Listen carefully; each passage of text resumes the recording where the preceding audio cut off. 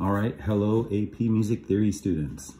In addition to doing the note ID, let's go ahead and write a couple melodies just to practice our notation and just getting comfortable with the staff. So we're gonna do one in treble clef and one in bass clef. Let me give you a couple tips and pointers so it goes a little quicker for you and seems a little smoother. The first thing I would suggest that you do is just go ahead and break the staff into measures. So we can see here there's a pickup beat, so a short measure, and then 1, 2, 3, 4 measures in the first system, and then 4 in the second system, and 4 in the third system. Go ahead and put your treble clef in.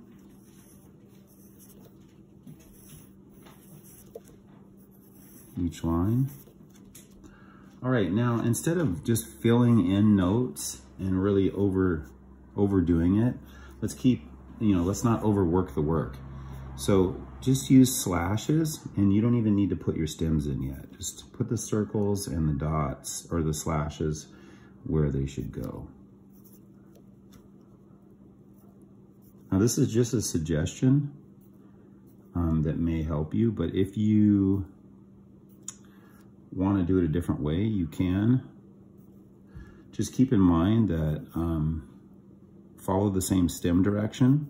One thing that may be helpful is to realize that this third line, which is the line B, I call it the B quater, because notes below the line B, the stems go up on the right side, so like this. If the notes above the B quater, the stem goes down on the other side. So you'll see that in just a minute here.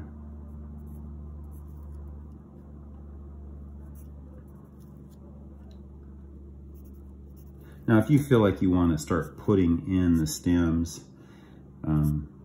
before you actually finish it, that's fine too. But you see how it moves along a little quicker this way? And that way you're not spending an hour making an art project. Also, when you do this, think about the note names C, F, E, F, G. Oh, I forgot to do, one thing I forgot is our key signature. You'll see in this piece there is 1 flat. But that should help get you through this in a fairly timely manner. See, I should have put the stem down there. So I'll go back and fix that. When you're on the B, depending on the melodic line and which way it's headed, it may be better to put them both up or both down. So this one technically should have been down. We'll redo that. Like so. G, G, G. Okay, now let's look at the second one. Obviously you need to finish this. If we look at the second one, we'll see that it is in the bass clef.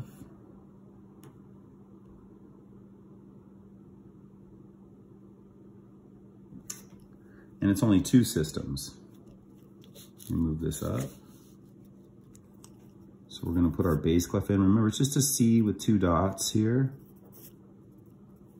And same thing, it has a little pickup beat. It's in common time, which is 4/4. Common time equals 4/4. I didn't put the common time in here. I'm getting a little ahead of myself. Anyway, same thing. Put the slashes, and that'll save you time.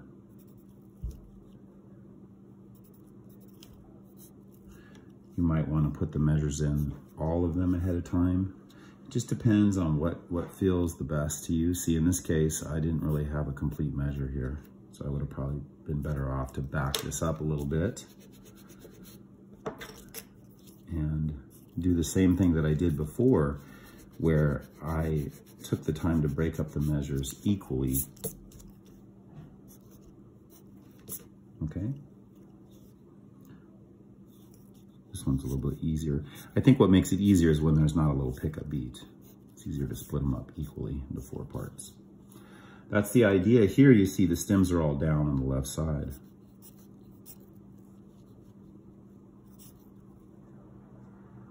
All right, just for fun, you can put in the dynamics too. You can see there's a crescendo that starts here and a longer decrescendo. In the second system, there's also a decrescendo, and you're moving to piano.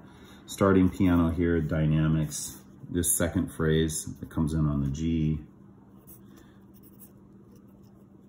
That's the end of the phrase there. Starts mezzo forte. Okay, I want you to practice doing this. Try to make it as clean as you can. It's good practice. Think about the note names. All right, talk to you soon.